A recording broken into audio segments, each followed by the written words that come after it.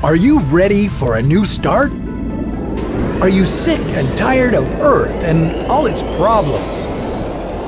Well, here's your chance to start fresh by moving to Titan. Yeah, you heard me, Titan. Saturn's largest moon could be your new home away from home. How would we power our new home? What would we eat?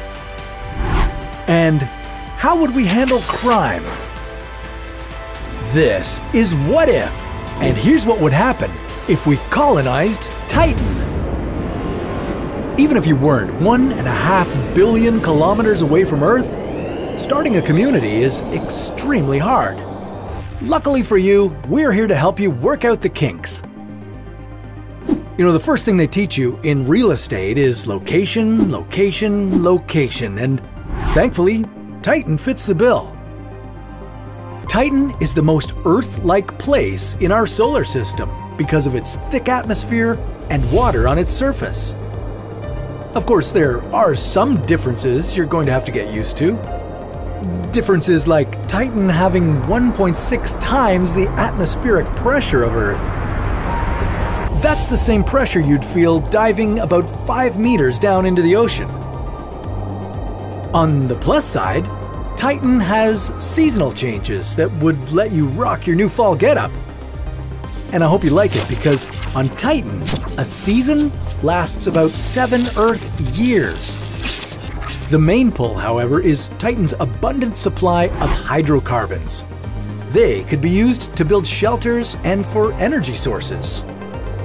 Okay, that was a good enough reason for us to set up shop here, but how exactly would we create our community? Well, the first step would be to send a fleet of smart robots to start prepping for human settlers. The robots could start constructing houses, buildings, and mines. Since Titan is filled with hydrocarbons, such as methane and ethane, it makes sense to convert them into plastic and use them as building materials. As for powering the settlement, we'd have to cover about 10% of Titan's surface with solar panels. That's no small feat, but with a little elbow grease and scientific know-how, we could pull it off. Next, it's time to make ourselves at home. But what would life on Titan be like anyway? Well, first, you're going to have to bundle up. The surface temperature on Titan is minus 179 degrees. Translation, it's really cold. We would need to build large domes with self-sustaining ecosystems for us to stay alive. Those self-sustaining ecosystems would provide us with food. We would take the lessons learned from the International Space Station on how to grow lettuce, peas, and radishes. These have all been successfully grown in their space garden and will help us to understand how low gravity affects plants. With less sunlight reaching Titan than our plants are used to, we'd need to add additional lighting to make our galactic greenhouse thrive. But what if vegetables weren't cutting it? What if you had a craving for a juicy, meaty Earth burger? Well, we could use cellular agriculture to grow meat from animal cells in large bioreactors. And for snacks, we could farm insects. Okay, hear me out. Insects are a great source of protein. And farming insects is energy efficient as it doesn't require a lot of farmland, energy, or water. Come on, just try some. So, we could set up our colony and work together in harmony to— Hey! Who stole my cricket sandwich? Like in any society, not everyone is going to play nice. So, what do we do about crime in space? Thankfully, we have a contingency plan.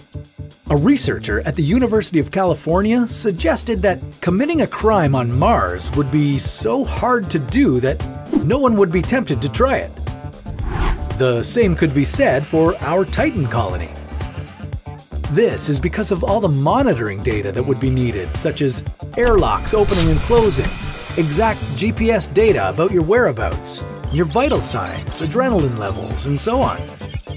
If someone did commit a crime, all that data would make it pretty easy to identify the criminal. That'll teach you. This is my cricket sandwich. And you don't have to be a rocket scientist to go to Titan. In the beginning, we would need skilled laborers to build it, with engineers, nurses, farmers, and cooks. Much like the way a community on Earth is made up of all kinds of people with different skills, we would need someone like you in our new home on Titan.